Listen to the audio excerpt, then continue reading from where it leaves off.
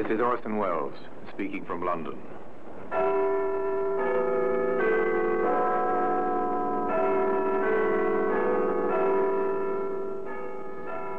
Here in the grim stone structure on the Thames, which houses Scotland Yard, is a warehouse of souvenirs, where everyday objects, a broom, a vase, a lampshade, all are touched by murder.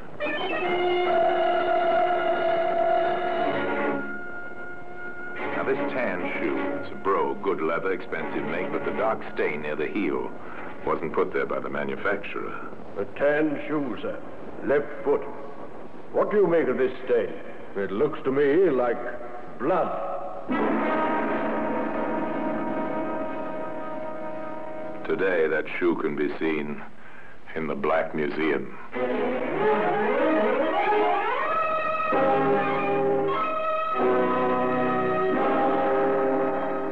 From the annals of the Criminal Investigation Department of the London Police, we bring you the dramatic stories of the crimes recorded by the objects in Scotland Yard's Gallery of Death, the Black Museum.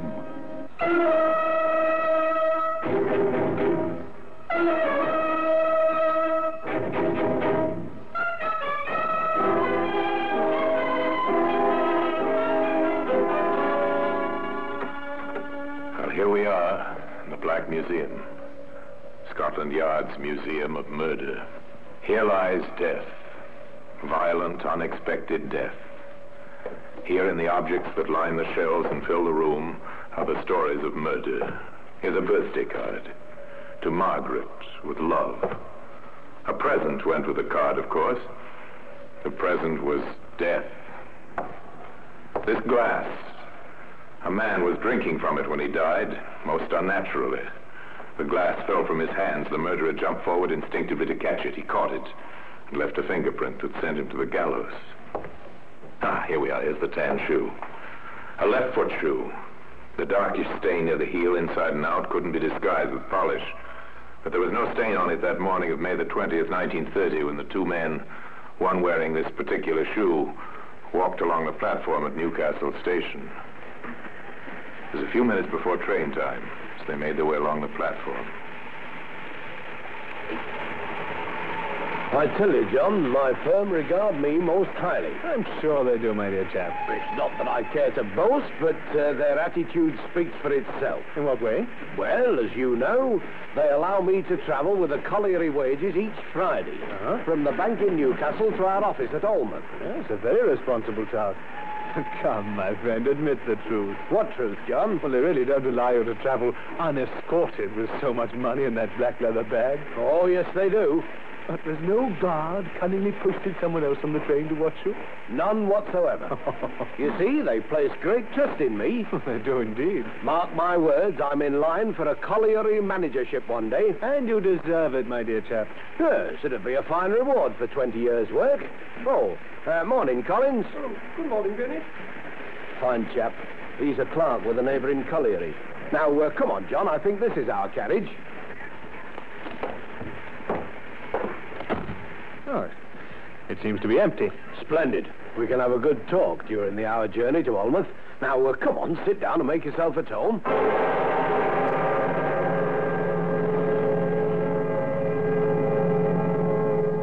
And with these few words, the friends smilingly took their places in the empty railway carriage. It was quite a change for Mr. Bennett to have someone to talk to on his usually lonely courier service.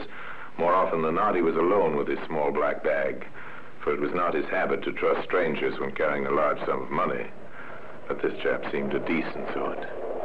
And, John, you simply must come home to dinner and meet the wife. Oh, that would be very nice, old chap. That's good. Well, shall we say Friday night? Delighted. Yes, a very decent sort. Bennett didn't take easily to people, but this chap seemed to be his kind. He'd only met him in Newcastle a week ago, but he'd warmed to him at once, and in a way did with few people. And so the train sped along the northeastern line. Eton, Stannington, Morpeth. Small station stops along the line. At Morpeth, the train took up water. Few people got out to stretch their legs. Some passed through the barrier and gave up their tickets. Among them was a man in a gray overcoat. Tickets, please. Tickets, please. There you are. Your tickets for Almond. Oh, yes, I've changed my mind. I'm getting off here, thank you. Right you are, sir. Tickets, please. 4 minutes later, the train left Morpeth and went on its way to Almouth. There, the passengers alighted. The journey was over. A porter then proceeded to clean the train, as was usual. But in one of the empty carriages, he made a gruesome discovery.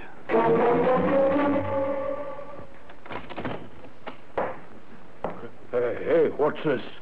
Blood on the floor? A stream of blood running from under the seat. He bent down to look and found the carriage not so empty as he'd imagined. Help! Please!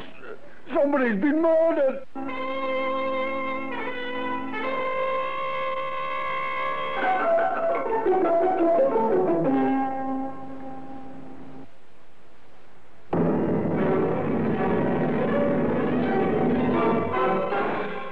Somebody had indeed been murdered, and the next logical step after the local police had been hurriedly brought to the scene of the crime was to send for Scotland Yard.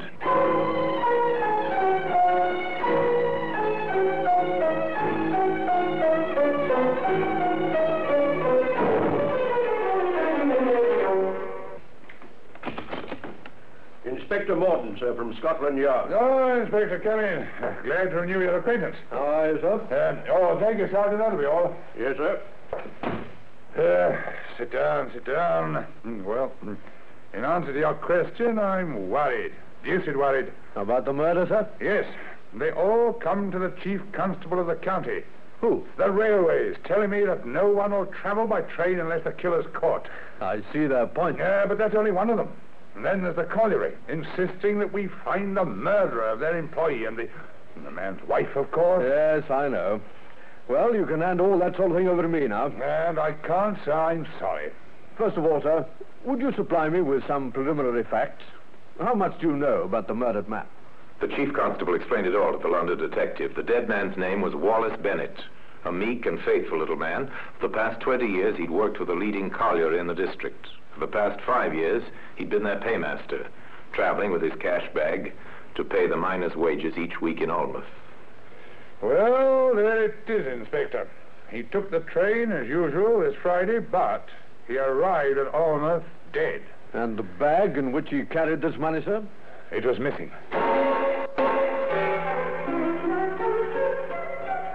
The inspector wanted to find out first about that missing bag. Most of all, how much money it contained. He went to the colliery manager. Now, sir, I'd like to have your help in connection with the murder of Bennett. Well, anything I can do to help, you can count on me. Well, first, I'd like to find out how much the bag he was carrying with him contained. Well, the person who can answer that question is Miss Robertson in our accounts department.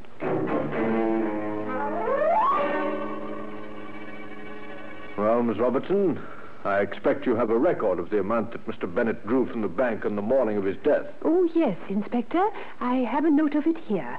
The amount is exactly £400, 8 shillings and 4p. And how was the money made up? In various denominations, Inspector. You see, it was required for paying the men at the colliery, but the greater part in pound notes. And, Inspector, I thought that you'd be making inquiries, so I was in touch with the bank this morning. Yes? The money was paid out in used notes, and the bank has no trace of the numbers. Oh, bad luck. Well, thank you, Miss Robertson. You've saved me a disappointment and a wasted visit. Now there were other things, and other people to see. Among them, the doctor. Yes, Inspector. I was called in by the local police when the body was discovered. And what did you determine as the cause of death, Doctor? There were 4 bullets in the body, one of which entered the left lung and one the heart. Yes? The other 2 were lodged in the brain. Our killer took no chances. None at all. The skull was also fractured by a heavy blow, such as might be made by the butt of a revolver. I see. Well, thank you, Doctor. The motive was clear enough. Robbery. Somewhere was a bag and £400. And there also was a murderer. But where? Who was it? Morton found it hard those first few days. Hard because there were no leads. There was a body, a missing cash bag, and 4 bullets. That was all. The bullets were duly tested and traced. Nickel-cap bullets, sir. Unusual style. Fired from a .32 revolver. Any hope of tracing that gun, Morton? Well, we're working on it now, sir. The train was thoroughly searched. No sign of the gun, but I'm having a very thorough search made along the railway track to see if we can uncover anything there. Good. I should think it likely that the killer might have thrown the gun out of the window. Well, let me know as soon as you have anything to report, will you?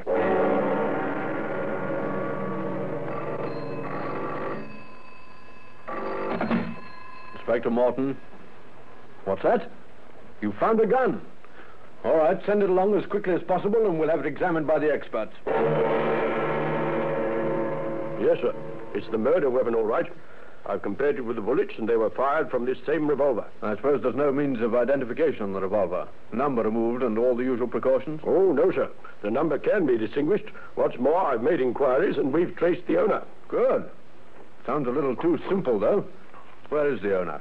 Well, he's a foreign gentleman, sir, living here in Newcastle. They're getting hold of him now.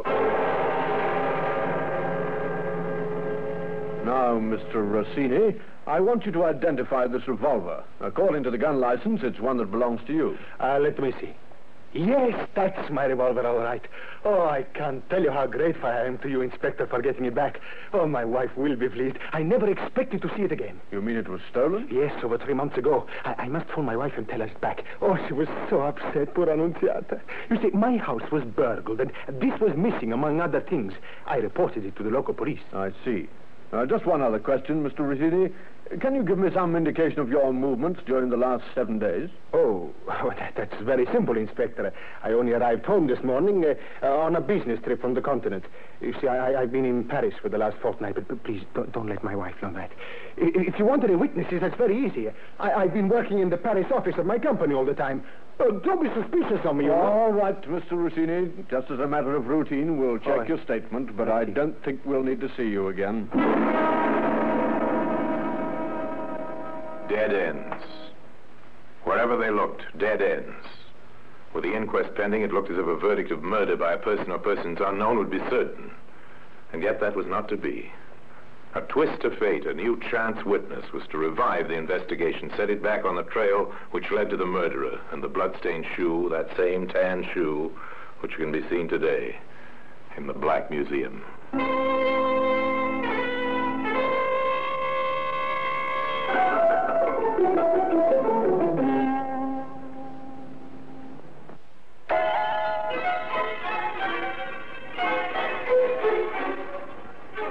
The witness came in on the third day, the morning after the funeral. He was a short, dark-haired man whose name was Collins. He asked to see the inspector in charge of the case. Come in here, Mr. Collins. We can talk without interruption. Oh, thank you, Inspector. Now, what was it you wished to see me about?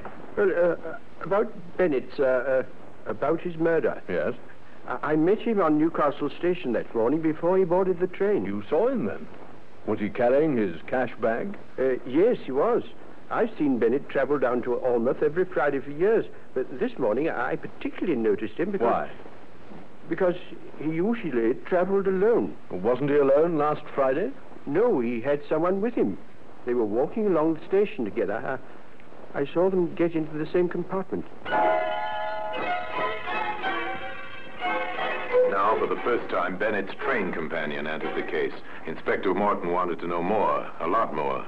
Was the man a friend of Bennett's? Did he, Collins, know him? No, I didn't know the man, Inspector. He was a stranger to me. Then it's unlikely he'd be a close friend of Bennett. I think so. Of course, his wife, widow, would be the one to tell you about that. I'll check with her.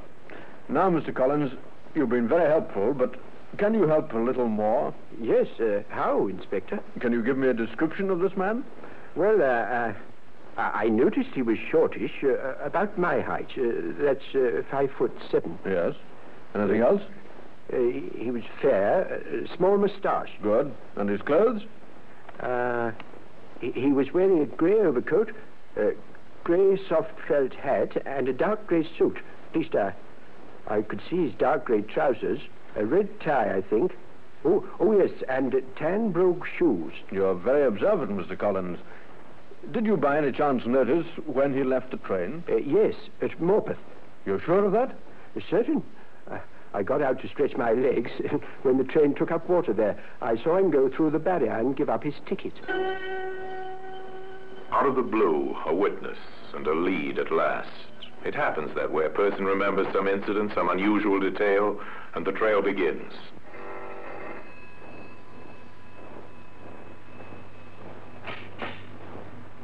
Mrs. Bennett?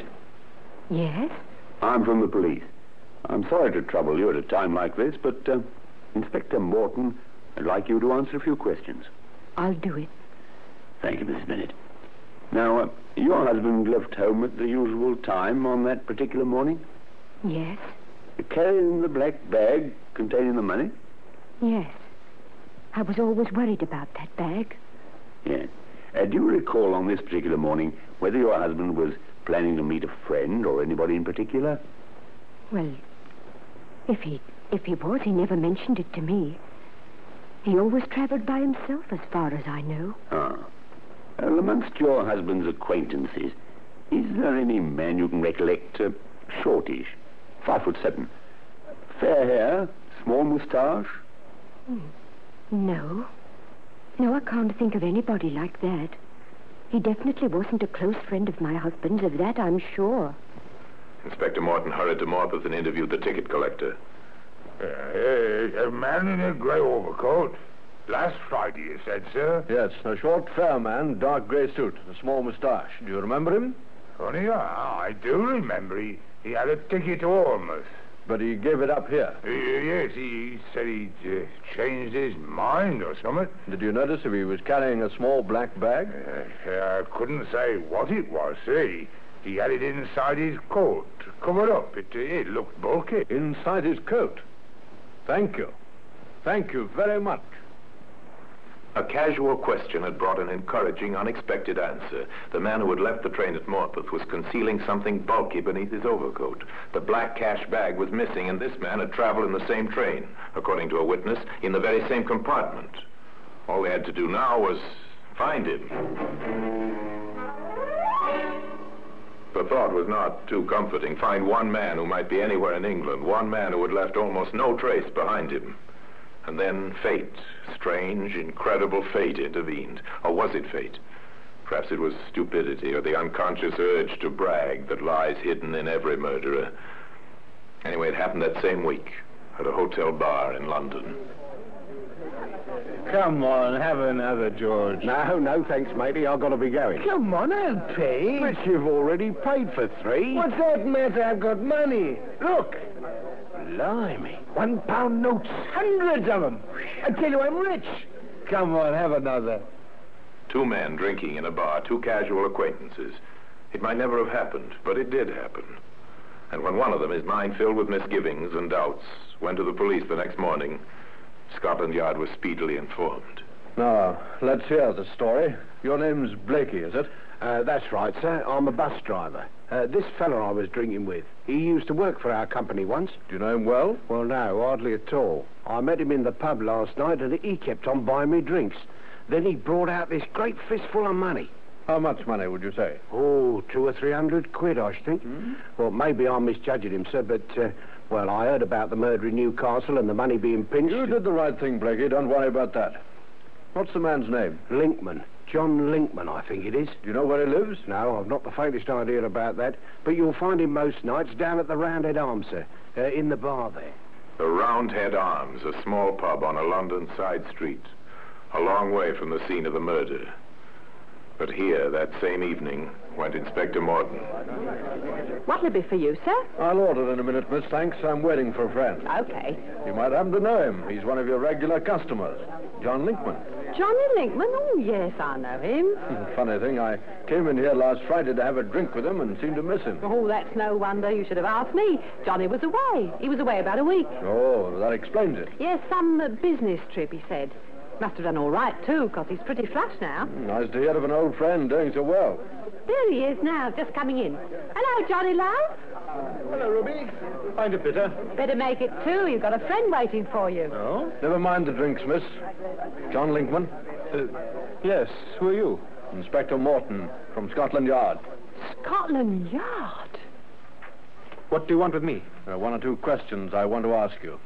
Outside. With a firm grip on his quarry's arm, Morton left the hotel bar. Outside, a car was waiting. Morton and Linkman were driven. In here, Mr. Linkman. My dear Inspector, you must be out of your mind. What's the meaning of this treatment? Where were you last Friday, Mr. Linkman? Minding my own business. Oh, come, sir, that attitude's only wasting our time. Oh, I was on a business trip, if you must know. Where? In the Newcastle district. I'm a salesman. What firms did you deal with there? And what firm do you represent? I'm a private trader. I saw no firms while I was there. None? No, my trip was a failure. Then where did you get the very large sum of money you've been carrying with you lately? Money? What money? I think you know to what I'm referring. May I see the contents of your pocket? Certainly not. Then you'll force me to go through the formality of a search warrant. Oh, all right. Here. A pen. Yes. Some silver and this. £1 notes. At a guess, about 300 of them. Linkman was held in custody. Meanwhile, Morton and a sergeant went to search his home.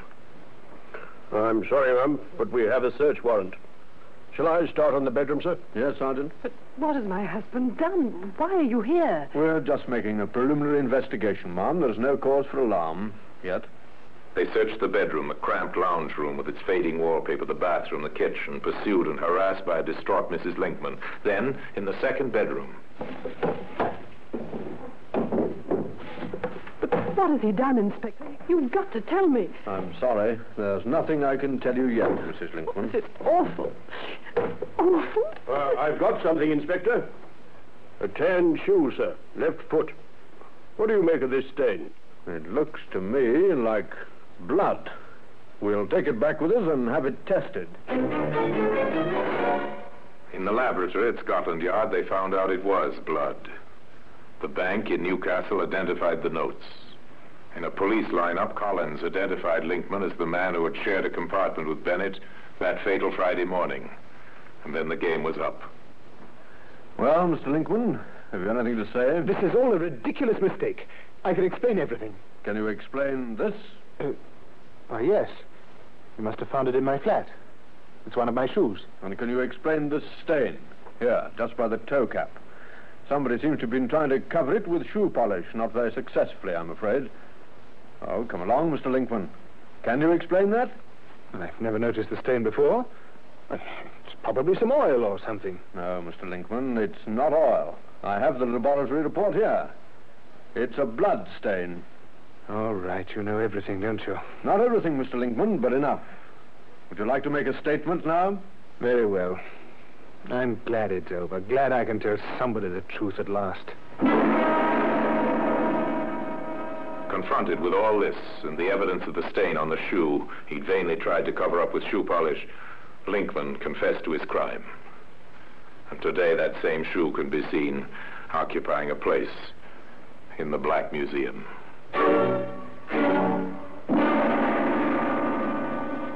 Orson Welles will be back with you in just a moment. The trial was held at Newcastle with an eminent counsel retained to defend the prisoner, but inevitably the sordid details of the crime emerged. Linkman, being out of a job and needing money, a chance to make the acquaintance of Wallace Bennett in Newcastle. Learning his new friend carried large sums of money by train every Friday, Linkman carefully planned his crime.